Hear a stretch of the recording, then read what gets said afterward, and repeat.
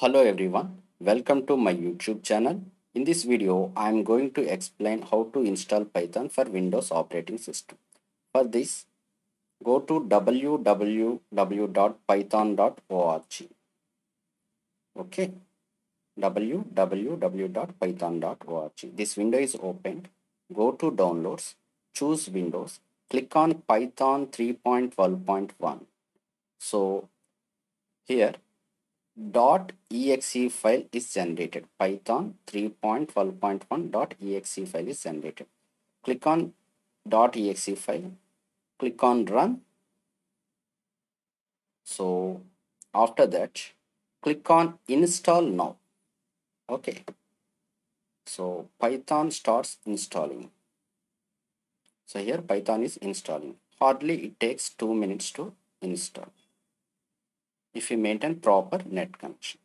Once again, I will explain steps. Go to www.python.org and go to downloads, choose Windows, click on Python 3.12.1 and .exe file is generated.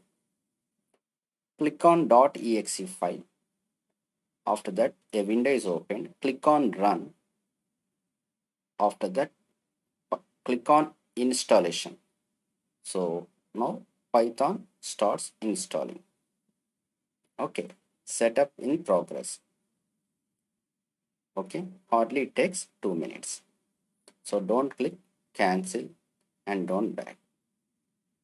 Okay, so after installing, there is a window is appeared on the screen. Setup was successful.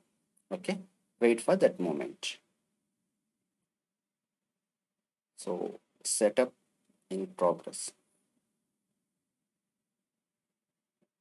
So hardly takes 2 to 3 minutes.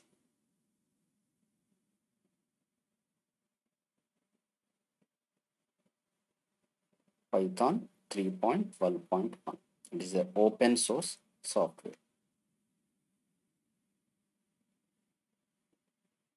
So setup was successful. So Python successfully installed. Okay, so close. Here no icon appeared on the desktop. So no worry. So type here, go to search, type here Python, Python, Python, and right click, open file location.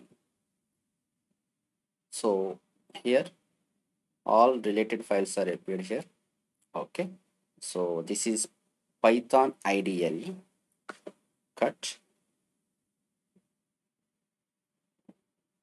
and paste on desktop. So Python IDLE is appeared on the screen.